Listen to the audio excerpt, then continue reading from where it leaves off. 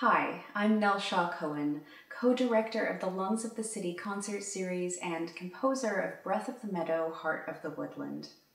When considering a piece of chamber music celebrating the landscape architecture of Frederick Law Olmsted, my thoughts immediately turned to Prospect Park.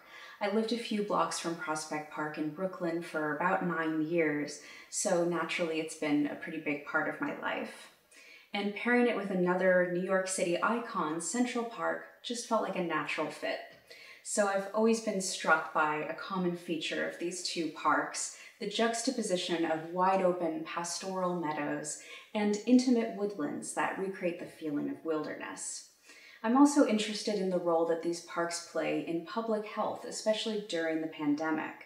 It's poignant that Olmsted's metaphor for parks as lungs of the city may have been inspired by his time in public health and sanitation during the Civil War. So I brought all of these ideas into my piece. The opening and closing sections of music evoke the park's meadows, where the human body and the body of the landscape are connected through shared breath.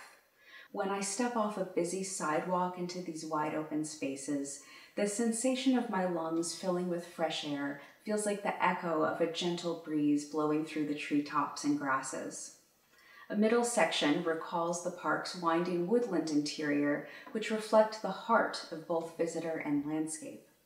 These woodlands are spaces for intimate conversation and contemplation, where dense forest gives cover to an enigmatic network of footpaths.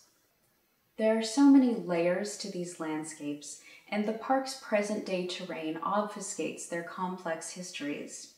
Seneca Village was a vibrant Black community in the 19th century, which the city's government forcibly vacated in order to build Central Park. And both parks continue to occupy Lenape-Hoking, the unceded homeland of the Lenape.